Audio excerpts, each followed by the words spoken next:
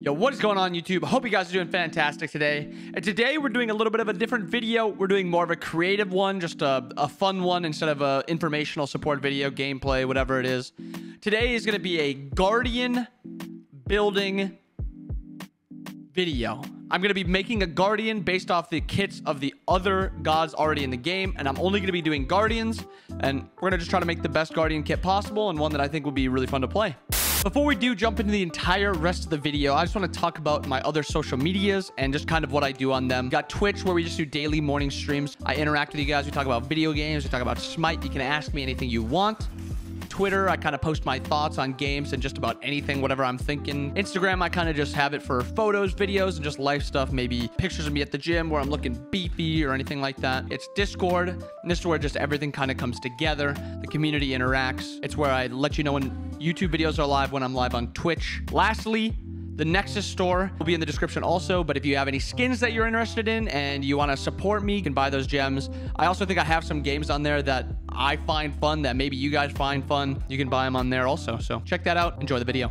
We're going to go over a couple of rules because, one, I don't want to have just like 9 Yamoja abilities because she's almost a perfect god already. So we are limiting it to only 1 ability per god. So if I choose Kumba's passive because, you know, it's so OP and it just want to land, I can't choose his 1, 2, 3, or ultimate. Second rule is Yamoja's passive is banned because Omi as a passive is absolutely bonkers, being able to spam abilities. And starting off with the passive, I decided to go with Ymir's passive because it gives you increased damage dealt on your auto attacks and it reduces damage that you take when you hit them with a damage ability. This gives them early lane pressure. It gives them good mid game, good late game because you're reducing their damage. And it just makes them a really good all-around character where you can be played defensive or aggressive. A couple others I was thinking about were Cab, but this is really just defensive, 5% reduced damage, and it's for your team also. It's not bad, but it's just what Ymir's is, except a little bit weaker, and I guess it helps your teammates as opposed to Ymir's is just your auto attacks for yourself. Another one I was looking at was Fafnir because being able to farm and just getting a ton of gold into your hand is super important. It also gives you just magical and physical procs at all points of the game as long as you have a little bit of gold in your hand, which makes it very hard to kill in the laning phase. And you'll just end up with more items than the enemy. Lastly, for passive, I was looking at Kuzumbo. This is just mitigation. It's basically Cabs, but it's selfish and it's better. So this is if I wanted just a full dive Guardian, this is kind of the perfect ability for it. But I didn't really want to go with a full dive Guardian. I wanted a Guardian that was a little bit more defensive because I think that would be a little bit more fun. So passive Ymir, we're going with the 1. We're choosing Kabrakan. It's not the best ability ever, but it would interact with Ymir's passive pretty well, where if I use one of my other abilities first and then use my 1, it does an extra 100% damage because of how Ymir Frostbite works. So it's kind of like a pretty cool combo, and then it also stuns. It makes me root immune, slow immune. I just thought it was a pretty good pairing with Ymir. A couple other ones that I was looking at were Khepri. It's just a really good pull. It's safety. It's good CC. Sets up like kind of the rest of your kit and for your team. Xing Chen. If I was going to choose a dive Guardian, Xing's 1 is just perfect. It's a lot of damage and it's auto attack reduction, which is just so OP in the late game. I just didn't think it would pair very well with the kit because I'm going to be doing more defensive. So that's why I didn't go with Xing Chen. And then Ymir's 1.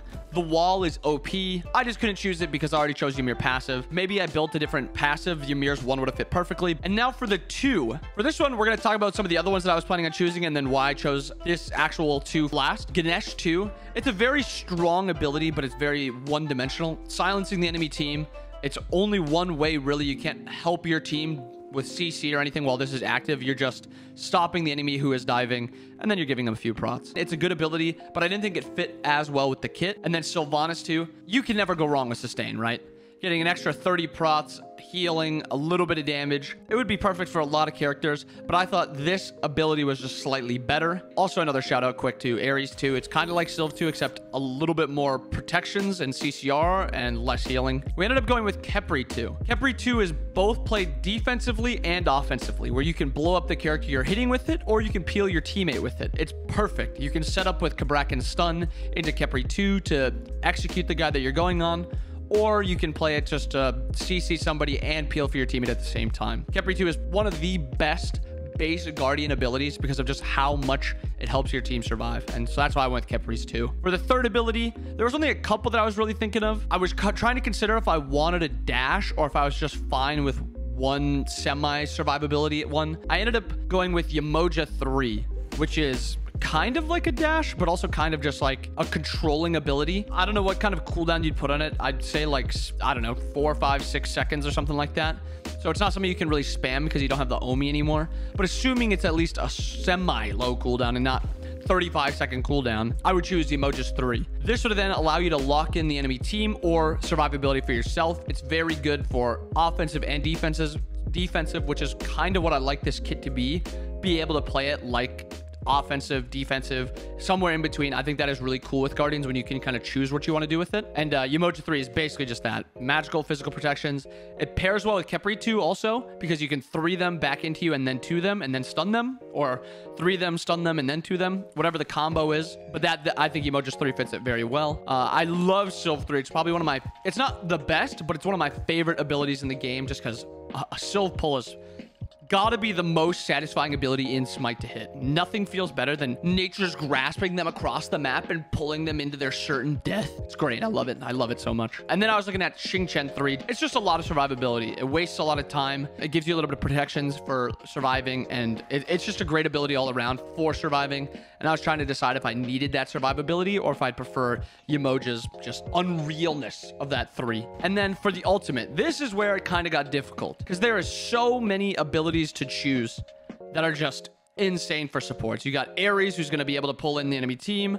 Atlas for the giant reduction and power reduction and damage and the gamma bursts across the map. Love that. Another one I was thinking about is Earthen Fury. Healing damage, heal over time. All you need is the 4 procs. It also gives 5% damage mitigation and then 5% more damage for the enemy. Honestly, could have seen myself going with it. But also, shout out to Yemoja ult. If I didn't choose her 3, her ult would definitely have been there. The only reason I preferred this other ultimate is because of the cooldown. 140 seconds. It's getting up there. It kind of combos with the rest of her kit very well still, but if you don't have the rest of this kit and the Omi, it's not as great. So we ended up going with Ganesh ult. Yes! Yes! Come to Papa! It's a 75-second cooldown damage prot reduction, and I just figured it would pair very, very well with this kit. So we have Ymir passive to make the team do less damage and also make your autos attack do more. You have Cab 1 for a stun, for a little bit of movement ability, slow immunity, root immunity.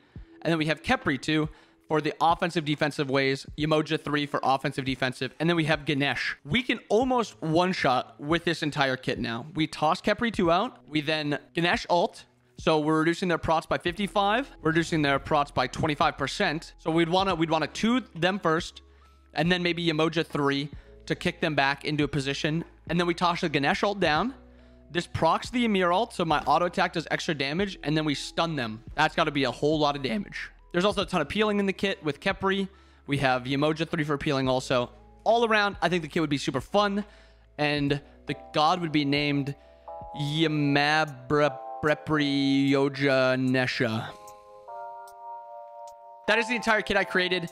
Let me know if you guys have a different kit that you would enjoy to play. I think the defensive gods are super fun, but if you guys have any offensive ones that would be really fun, a lot more damage, maybe some one-shot potential, let me know. Post your gods in the comments below. We'll see you next time.